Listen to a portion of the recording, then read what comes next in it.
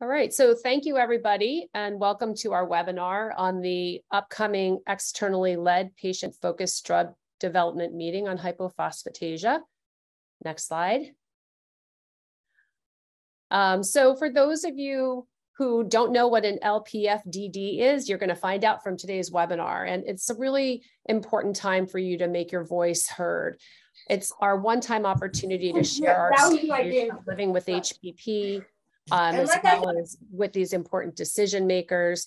And it doesn't matter where you live. You can live anywhere in the world. Geographically, it doesn't matter, or where you are in your journey, whether you're recently diagnosed or maybe you were diagnosed as a child. What really matters is your story and your personal journey with HPP. And we have two goals with this El-PFDD. The primary goal is to hear directly from you, from patients and from caregivers about perspectives of living with HPP, as well as experiences with symptoms and treatment and the impact on your daily life.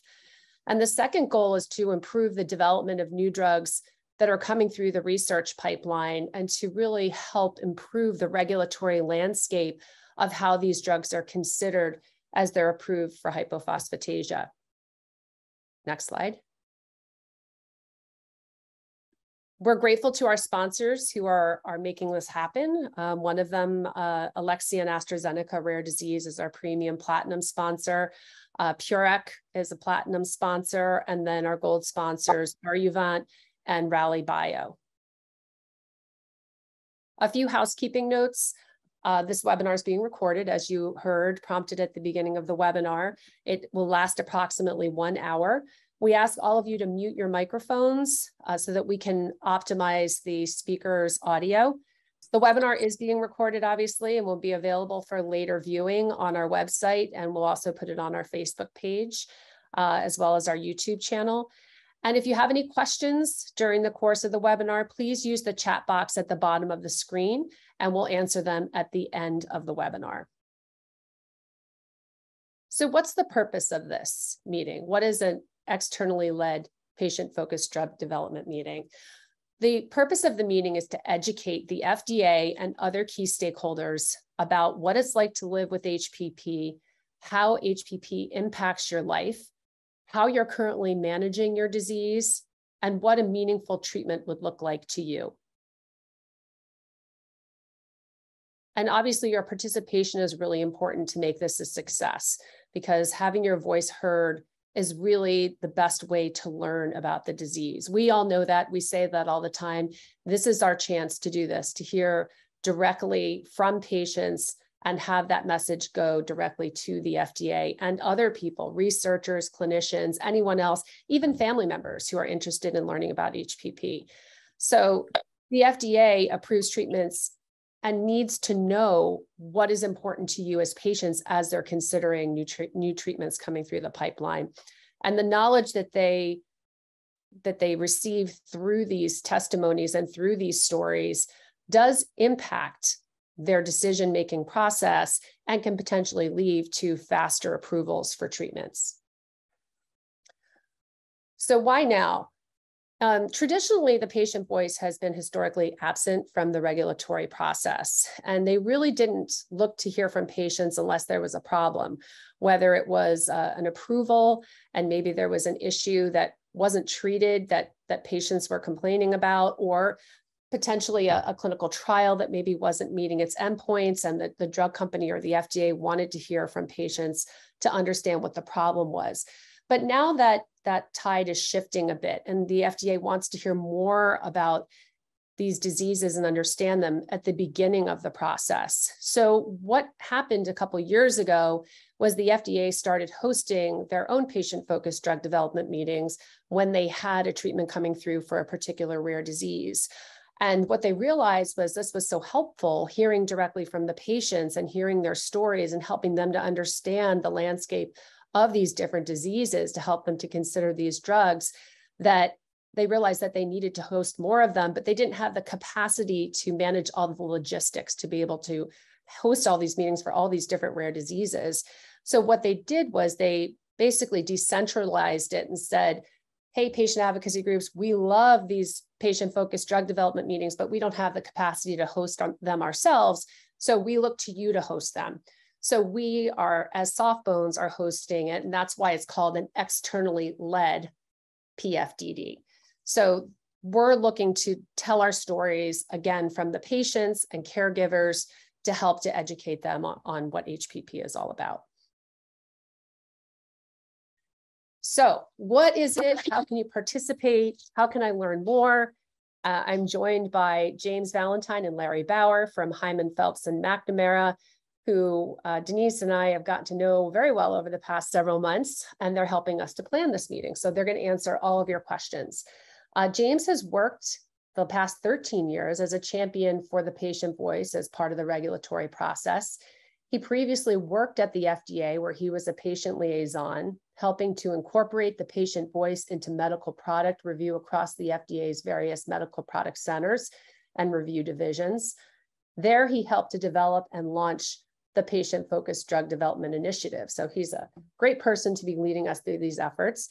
And then Larry Bauer worked at the NIH for 17 years in clinical research, followed by a position at the FDA as a regulatory scientist in the Center for Drug Evaluation and Research's Rare Diseases Program, a group that he co-founded and worked for 10 years, where he advanced rare disease drug development. In private practice, James and Larry have worked with many patient advocacy organizations like Softbones to ensure the community's voices were heard by decision makers. Relevant to our El-PFDD meeting, they've been involved in helping plan and moderate 3/4 of the over 50 externally led PFDD meetings. So we're in excellent hands with James and Larry, and I'm going to turn it over to them to take us through some slides and then answer any of your questions. Yeah, well, thank you so much. This is James Valentine, and you'll be hearing from my colleague, Larry Bauer, shortly. Deborah, that's a fantastic overview of what this externally led patient-focused drug development meeting, is all about at a high level. And so the rest of this webinar is really designed to give all of you in this community the information that you need, if you are interested in this, participating in this meeting, kind of be able to participate effectively and maximize your involvement. But also, if you're attending this webinar or watching it on demand and you're unsure if this is a meeting you should participate in, our hope is that by the end of the webinar, you'll see why that participation is so important, and we hope that you'll contribute. So in our kind of the information we want to cover today, we have a few things that we think are really valuable to kind of help orient you and bring you up to speed, so that way, when you are participating in this meeting, you'll be able to, again, be as effective of an advocate by sharing your personal experiences and preferences. We're going to first talk about a little bit of background on FDA and drug development and the role that FDA plays in that. It's always good to know your audience when we're having these types of meetings, and so we want you to know about that the role that FDA plays. Once we've discussed that a bit, we'll then talk about the role that your voices as patient and caregivers play in that process, and specifically how patient-focused drug development brings your voices into that process. We'll continue to kind of dive deeper and then give you an overview of how this externally led meeting is really organized, and ultimately, provide you a little bit of a guide to participating. Everything from the meeting logistics, format, and some tips from Larry and my experience in helping facilitate these meetings. So I'm going to cover that first topic and give you some background on FDA and drug development. Really hoping to this may be a little bit of a refresher for some of you, but we want everyone in this community to have the same kind of foundational understanding of this process, and again, where FDA fits into it. So when we're talking about drug development, we're really actually talking about a process that starts well before we have an individual drug or other medical product. We're talking about the research that happens, and a lot of the times this is basic science research, the type of research that the National Institutes of Health and academic research centers all across the country and world are doing to better understand the disease and the disease process. And the reason that we do that is so that way we can understand where there might be opportunities to intervene and either stop or maybe even reverse the effects of a disease.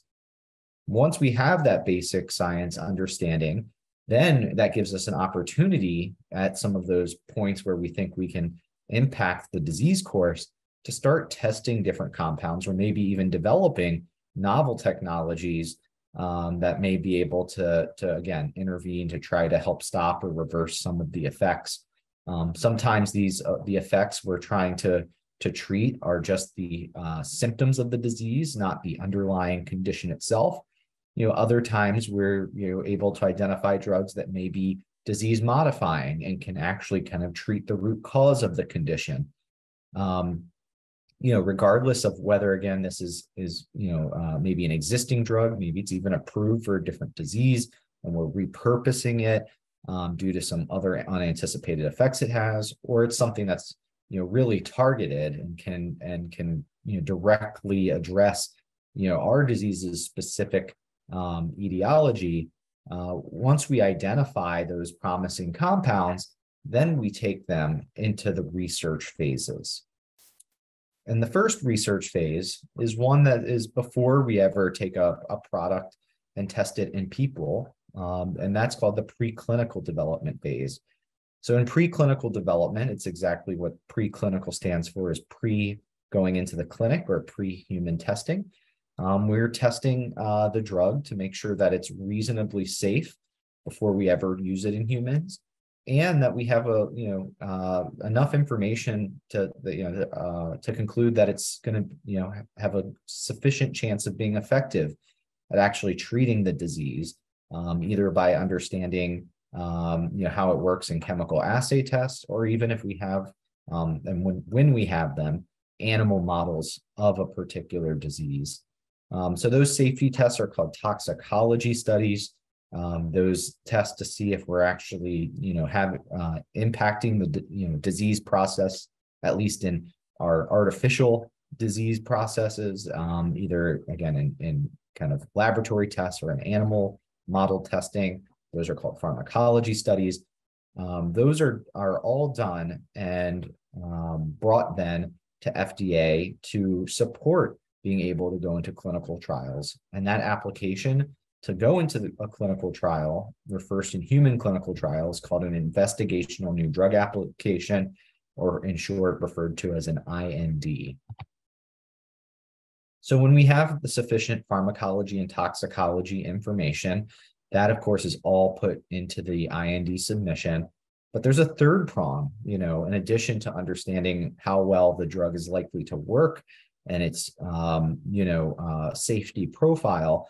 And that's to make sure that when the drug that humans will receive is a high enough quality that it will make sure that when a person gets a dose, they're getting a consistent dose, so it's uniform. We also want to make sure that the manufacturing processes are not likely to introduce impurities or that may be harmful to people. So the third prong is really making sure we have high quality drugs. So we care about safety, efficacy, which is the drug benefit, and of course, drug quality. So that drug quality information on the processes for manufacturing and the testing of the different batches and lots of the drug are also provided in that IND, as well as the plans for the first clinical trial that's being proposed. The study plan is called a clinical protocol, and that, as well as investigator information, investigators being the doctors that run the trial, are all submitted to FDA for review. If FDA reviews that and agrees that clinical trials may proceed, typically the first phase of clinical trials are smaller, shorter studies that are called phase 1 trials. These trials are focused on often evaluating first just a single dose, and then ultimately multiple doses if it's for a chronic condition, and also looking often at different doses of a drug and identifying, the safety profile of that drug in terms of the most common side effects. with just a small number of people and only dosing for a short amount of time, we will only be able to see the most common side effects. But those, we want to make sure that at least the common side effect profile is a reasonable one and doesn't introduce undue risk for when we take, the product into potentially phase 2 and phase 3 studies. In addition to looking at drug safety, we can also begin to look at where the drug goes within the body and how long it stays there and how it leaves the body. This kind of pharmacokinetic information and pharmacodynamic information helps us make sure that the drug's getting to where it needs to go, to where we think it needs to have an effect. And maybe we can look at some laboratory measures to understand, if some of the effects that we expected, maybe things we saw in those animal models, are translating to happening in people.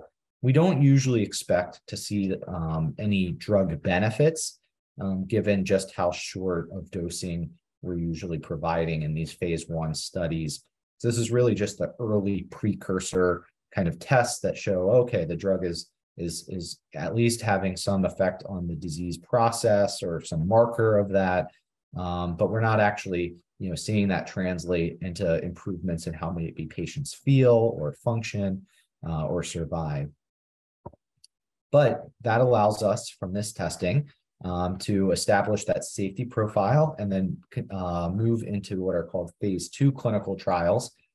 These phase 2 studies are a little longer and larger, and this allows us to start to place an emphasis on drug's effectiveness, how well the drug actually works.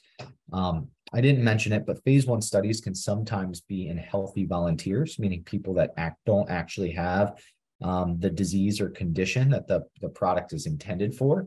In rare diseases, a lot of the times phase 1 studies are actually in patients to help expedite the product's development. But phase 2 studies are always in actual patients living with the condition.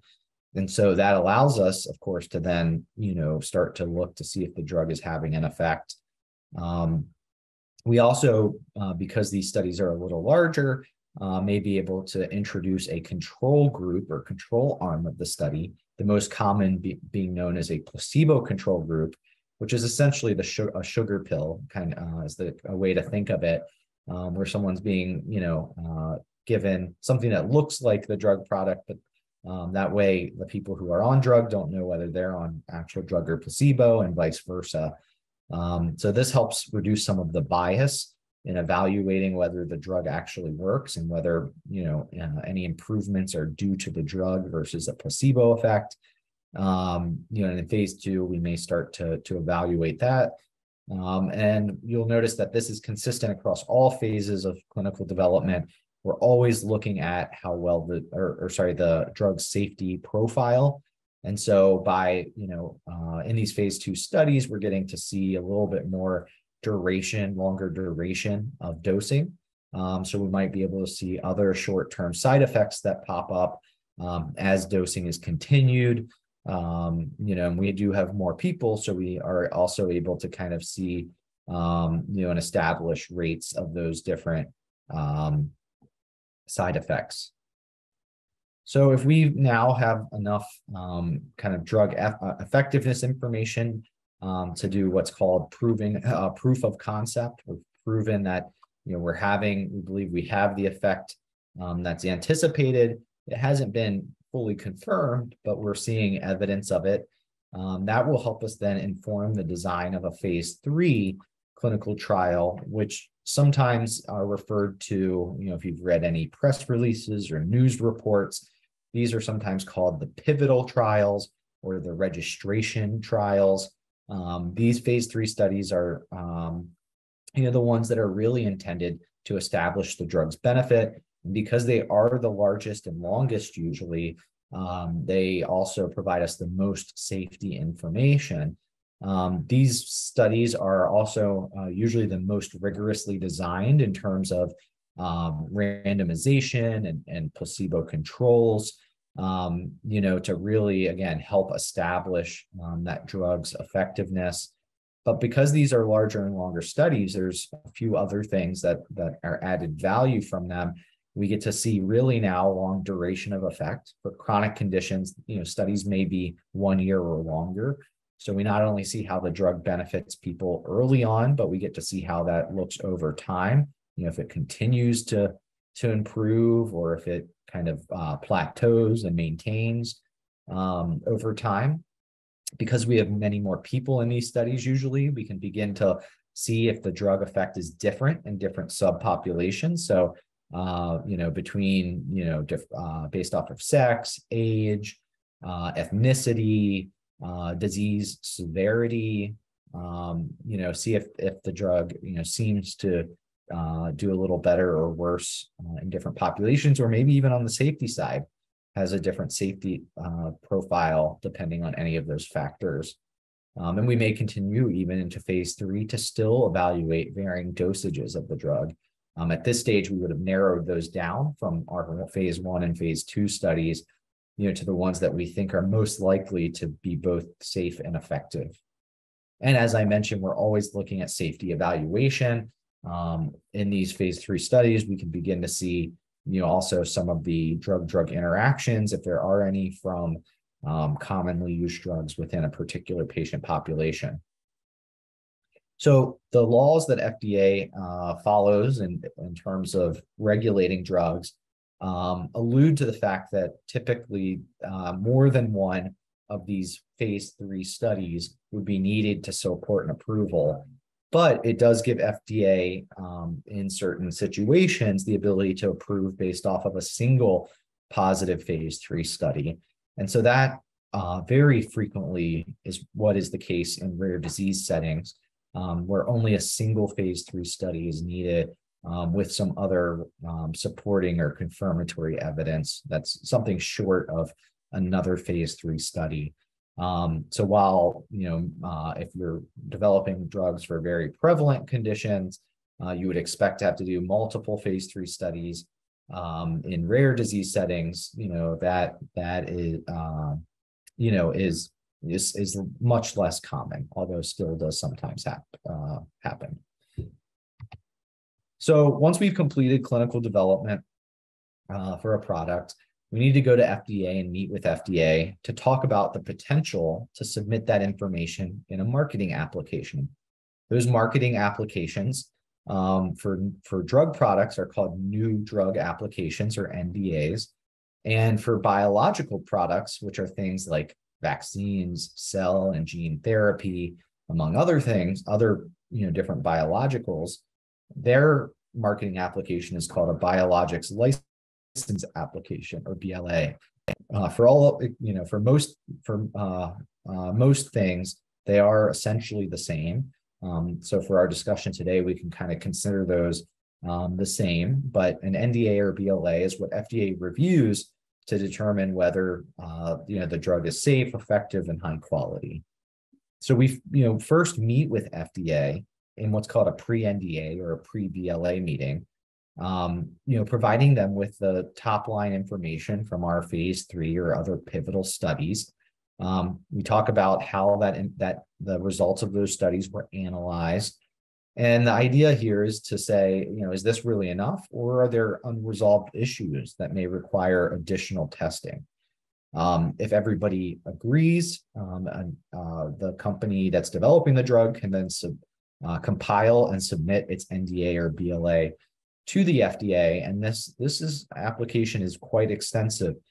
It doesn't just include the phase 3 information, but includes all of the information from preclinical development, as well as phase 1, 2, and 3 clinical trials, as well as all of that manufacturing information about the drug's quality, which continues to be gathered as the manufacturing is scaled up, because as you would anticipate, each trial is larger and longer than the next. You might need to be creating and changing your manufacturing a little bit to be able to make more.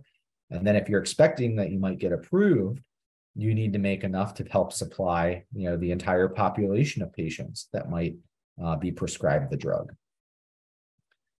So once FDA gets that NDA or BLA, it looks and determines whether that application is complete. And then if it confirms that the application is complete, it files it. and assigns a review team to evaluate it. In its review, FDA is assessing the effectiveness of the drug, the safety of the drug, and the safety, as you'll hear about in a little bit, is relative to the benefits. So the benefits of the drug have to outweigh the risks of the drug. And then the third prong here being, again, that manufacturing quality information. So while FDA is reviewing this, they may determine that this is not a straightforward decision, that it needs to get input from experts outside of the agency, and it can convene what's called an FDA advisory committee meeting. And so advisory committees are made up of experts with different backgrounds. It could be clinical, it could be different areas of research, biostatistics, but these meetings also include a patient expert called a patient representative that serves on the committee and provides expert input to the FDA. The advisory committees will often vote on, what they think in terms of the different aspects of the approvability of the product. But ultimately, anything the advisory committee says or what their votes come out to be are just advisory. FDA still has to take that and make the ultimate decision themselves, and they may ultimately make a different decision than the advisory committee recommended. So even once a drug is approved, the role of drug developers and FDA don't stop there. There's continued post-market safety surveillance that happens. During clinical trials, those trials are limited in terms of their inclusion and exclusion criteria, so who can participate. We're usually avoiding, really complex cases. So maybe patients that have other comorbidities, are on other types of drugs. But then when the drug gets approved, anyone with the condition may be using it. And so we begin to then gather more information about what the drug safety profile looks like in the real world. And we're also now giving it to many more people. So even of the same type that were in trials, just the more people you give it to, the more likely you're to pick up on some of the more rare safety issues that could occur. So those are also collected. And that's, monitored on an ongoing basis. And FDA has the responsibility of ensuring that the benefits continue to outweigh the risks, even as time goes on. So now that you have that high-level overview of how drug development works, let's talk a little bit about FDA's role in that. So we talked about different phases of clinical trials and research. That work is done by researchers, pharmaceutical companies, sometimes even nonprofit groups who are either conducting or funding the research and drug development studies. It is not FDA that's doing that drug development work. In fact, FDA is not involved in the testing of the drugs in those clinical trials. FDA is not running the trials. Their staff aren't on site for those trials. As we talked about, researchers that are conducting the trials have to seek FDA approval, at least for trials in the United States, before they can begin. And throughout development, the drug developers are meeting with FDA to get their input on those study designs. But ultimately, those are the studies run by, and conducted by researchers and drug developers. Also, just in terms of once a drug is approved, there's a couple of areas to point out that FDA is not involved in. One is FDA does not have the authority to regulate the practice of medicine. So this means FDA does not have the ability to tell doctors and other prescribers how they should be using approved drugs with their patients. FDA is only regulating the drug companies in terms of developing and marketing those products. So doctors are free to prescribe FDA-approved drugs for other conditions, or maybe even patients that are the drug may be approved for a certain condition, but only certain patients within a population. And a doctor may choose to still use that drug in other parts of that patient population. And this is known as off-label use. So that's outside of FDA's purview. The other is FDA doesn't regulate the price of medicine. So FDA is not allowed under the law to consider drug prices as part of its review of new drugs. And even if it had that information, it couldn't rely on it, but it doesn't. FDA does not have that as part of its review. So when it comes to issues of the prices of medicines or whether insurance companies will provide access to medicines, that is outside of FDA's purview. I've mentioned a lot of what FDA doesn't do, but I want to mention just I don't want to de-emphasize the important role that FDA plays. They do have a mission to help promote the public health, not just protect it. And the FDA reviewers, they're seeing every research program for every drug. So whether it's, trials of other drugs in the same condition, or maybe other just related conditions and other general kind of lessons learned, they have a lot of understanding of what works and what doesn't work.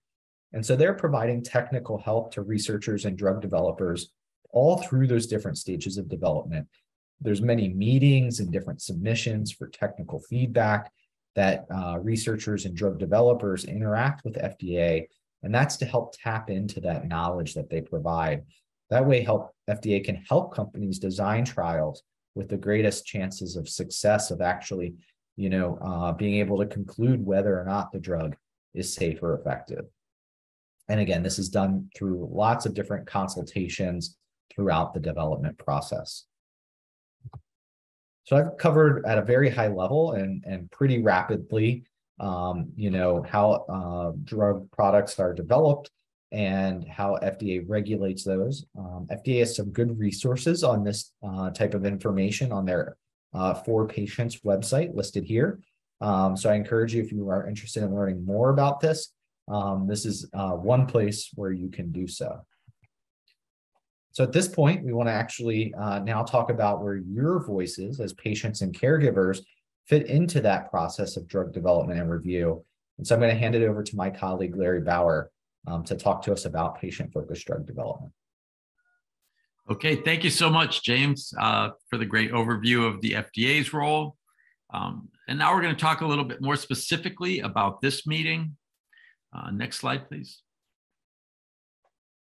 So Deborah talked a little bit about this earlier. What's the purpose of this meeting that we're planning?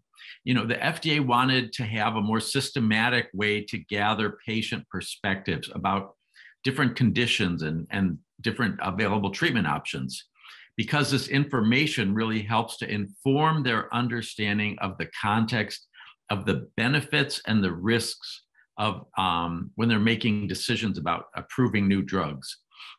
And patient input helps the FDA during drug development and during their review of the application for a new drug. Next slide. So I mentioned just a minute ago, benefit risk assessment. So when the FDA gets a new drug application, so a company submits all the research data they've collected on a new drug, the FDA has to make the important decision, do we approve this drug or not? One of the ways they do this is that they evaluate what are the benefits from this new drug versus what are the risks of the new drug. And to help them understand this, they have to first analyze the condition. So what is the disease? What are the symptoms? How do those symptoms impact people's lives? They need to understand what are the current treatment options. So for instance, if it's a new drug for high blood pressure, there's many other drugs on the market already for high blood pressure. So they can look at other data, they can compare it to that. But for some rare diseases, there's no approved treatment, and that changes the way they look at a new drug. And when it comes to the benefits and the risks, this is where they look at the research data that's been collected on a new drug from clinical trials. They analyze the data, they do a statistical analysis. But it's these first two things, the analysis of the condition and the current treatment options, that our meeting that we're planning for HPP is going to help the FDA. Next slide. So this patient-focused drug development meeting, it's a framework. We have a framework of discussion questions. We have modeled our meeting on the meetings that the FDA had designed originally to do this patient-focused drug development process. We reviewed all different kinds of questions, and we tailored our panel and agenda questions to try to communicate to the FDA the most important information that we think that they're going to need to know about HPP. And the Food and Drug Administration has emphasized that active patient involvement and participation is the key to the success of these meetings. So that's why we're having this webinar today, to try to get you excited and enthusiastic to get involved. Next slide. People ask, what's the outcome of the meeting? So at the end of the day, we will have, listened and learned from everyone, and we will hire a medical writer that's going to write up everything we heard during the day and put it into a report called the Voice of the Patient Report. It's a summary of basically everything we've heard. So with people that are panelists, people that are calling in, people that are providing written comments, we're going to, use all of those sources. And this document becomes an important communication document for the FDA review staff. And when they get a new drug for HPP that comes to them to review, they will go back to the Voice of the Patient report to try to remember, well, what was it that the patient said? And FDA really wants this information and has told us again and again that it helps to inform them about meaningful treatments for HPP. Next slide. So how can you participate in the meeting? Okay, who is it for? Deborah mentioned this a little bit. It's an open public meeting. So it's for you all patients, caregivers, for the FDA staff, for clinicians, pharma companies, biotech companies, and anyone interested in learning. You can invite family, friends, your doctors, anyone. It'll take place virtually on November 15th of this year from 10 a.m. to 3 p.m. Eastern time. And it's an interactive live stream, and there will be a link that you can go to on the Softbones webpage on the day of the meeting where you can click and get access to join the meeting. Next slide. So just to go over what's the meeting going to look like? We'll start out in the morning with the welcome. We'll have some introductory comments from a representative from Softbones as well as a representative from the FDA. Then we're going to have an HPP expert, a doctor, give us a clinical background on HPP so that everyone has a basic understanding of HPP. And then the rest of the day will be divided into two topics. In the morning, we're going to focus on how HPP symptoms affect your life. So what symptoms do you have? How do those symptoms affect your daily living? And then we'll have a break for lunch for a half hour, and we'll come back in the afternoon and shift gears into talking about treatments. So what is it you currently do to manage HPP? How do you manage the symptoms? And what are your thoughts about future treatments? So if there was going to be a new treatment for HPP, what would you like to see? What symptom would you like to see treated that most impacts your life?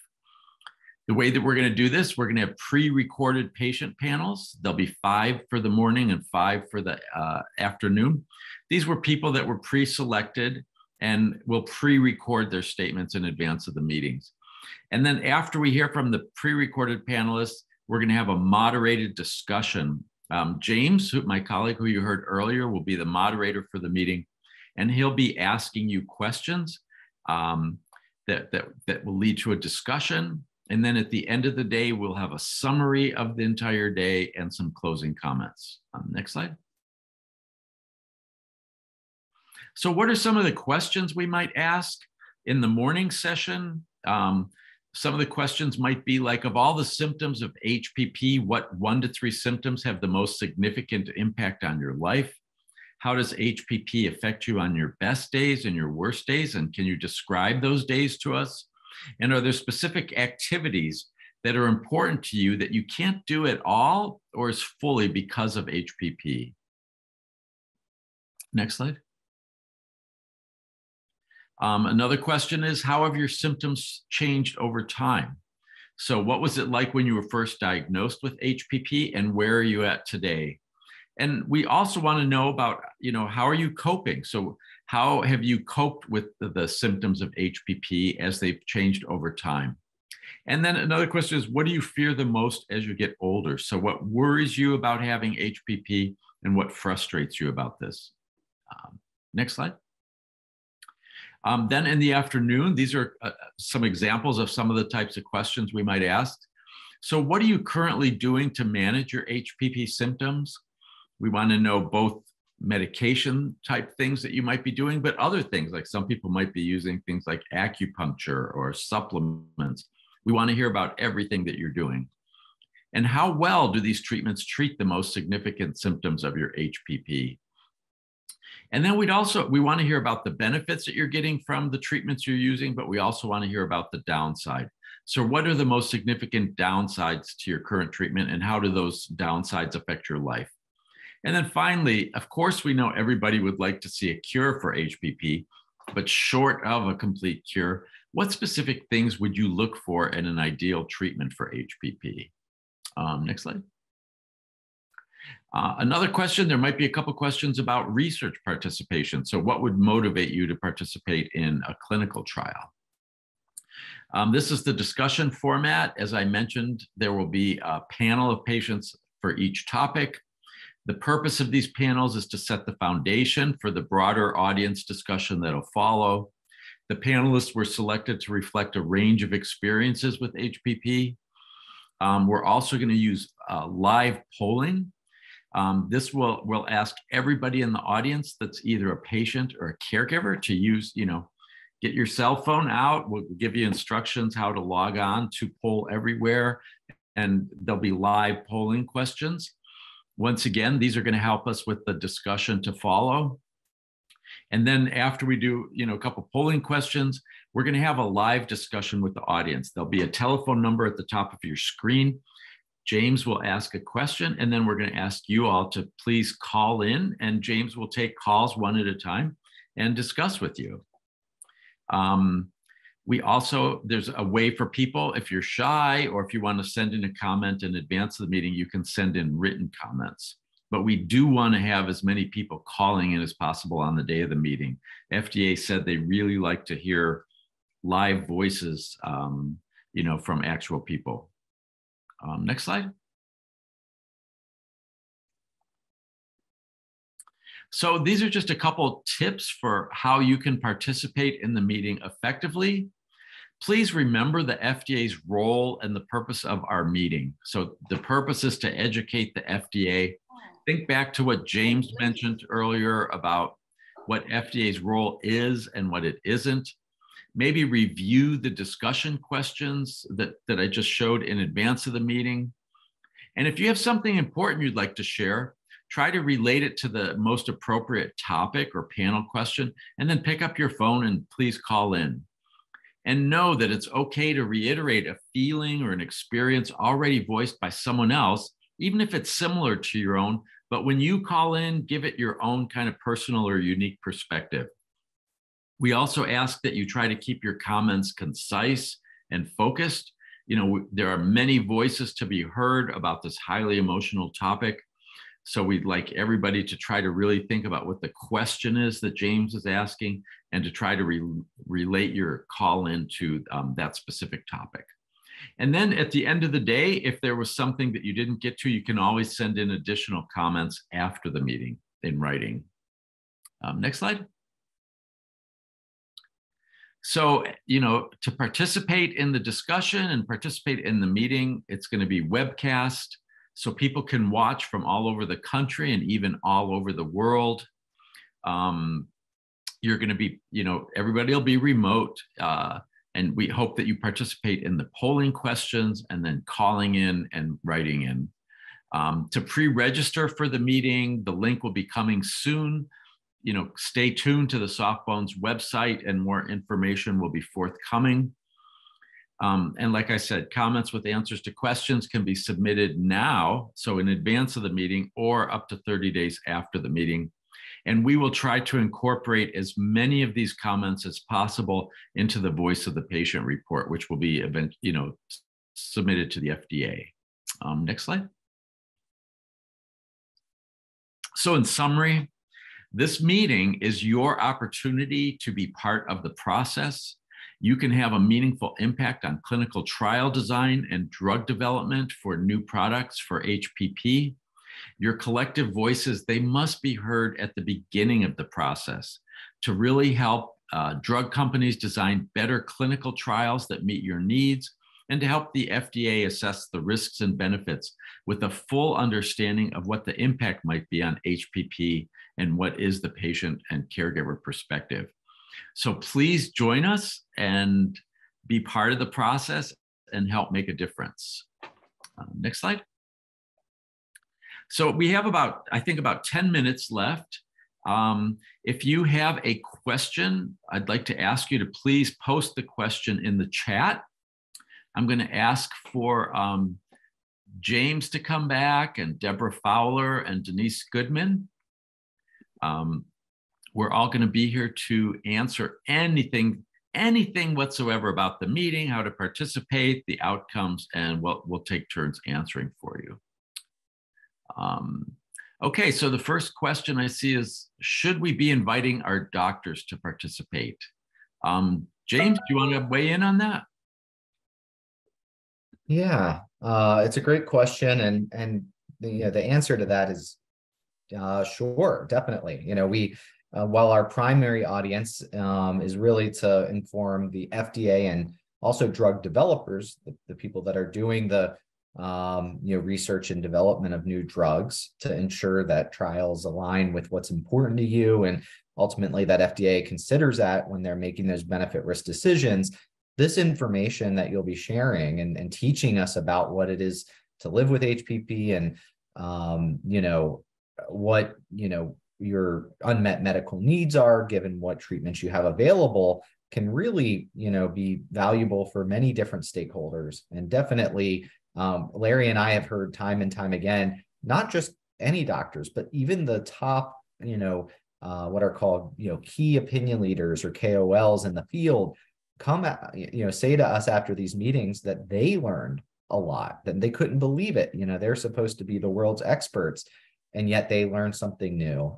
We've also seen the heads of patient organizations who know their community, but just never have had this type of forum before, say the same thing. And so even if you have a really good doctor that you think is in tune with your condition as much as they can be, or maybe someone that is still learning about your condition, either way, I think they're going to get value out of attending. So I would encourage you to invite them. Yeah, because when you think about it, when you go to a doctor's visit, they're asking you, basically really quickly, how do you feel? Do you have enough medication? Anything new? That kind of stuff. But they never get into some of the nitty gritty of what we're going to be talking about during this meeting. So that's, why sometimes they learn from hearing from you all. Yeah, I see some other questions in the chat. One of them, people are asking about if they have experiences before and after treatment, and they want to weigh in on those.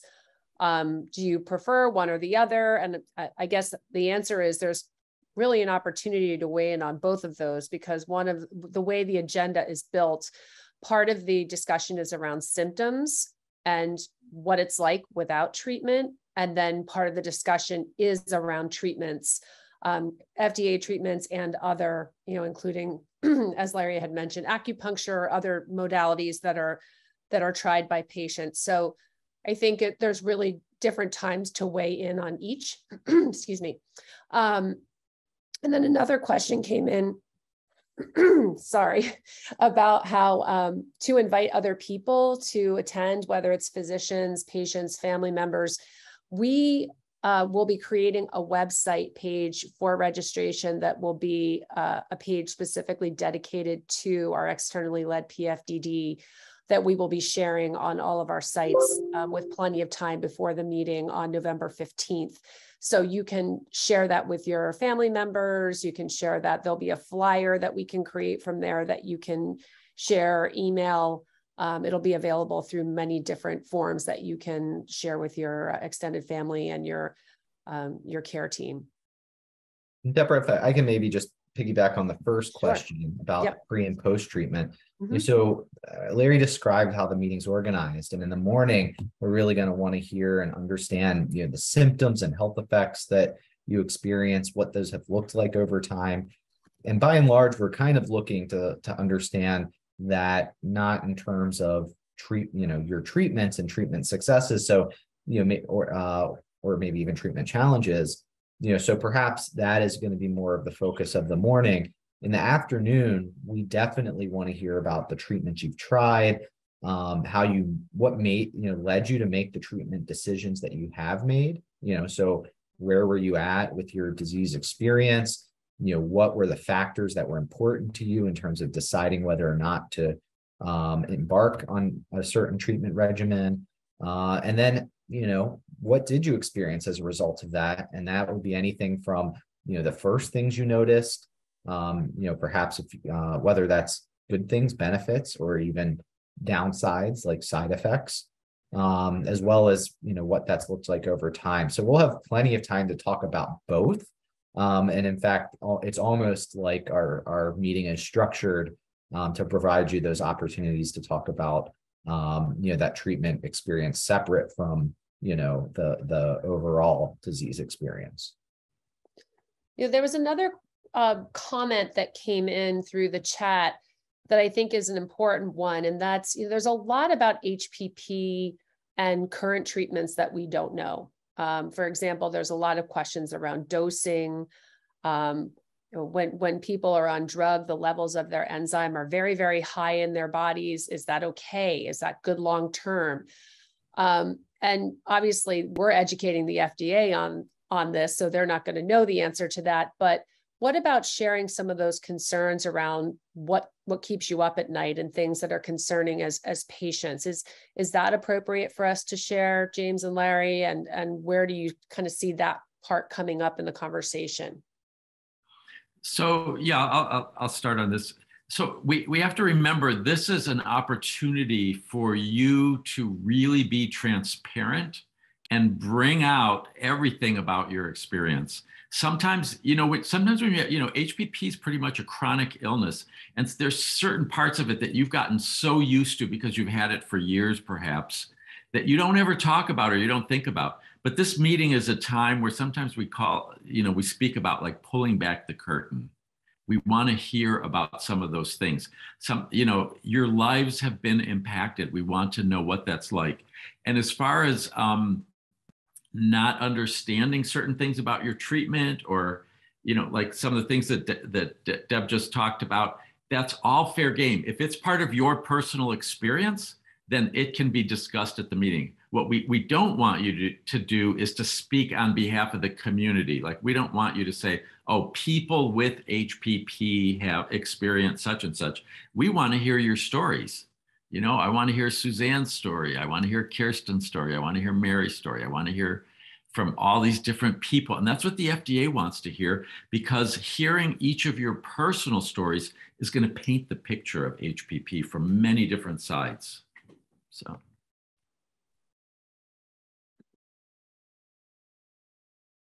Great. I don't see any other questions in the chat. So hopefully we've been pretty comprehensive, and obviously there'll be other chances for people to send us questions as we lead up to the actual meeting. All right. So with that, we're going to conclude the webinar, and I'll stop the recording. And again, this will be available on the website for anybody that you want to share this with, or anybody who couldn't make the webinar today to learn more about how to engage in our externally led patient-focused drug development meeting. So thanks so much for joining us, and we look forward to your engagement over the next couple of weeks leading up to our meeting. Have a great rest of your day. Thank you, everyone. Thanks. Yeah. Bye-bye.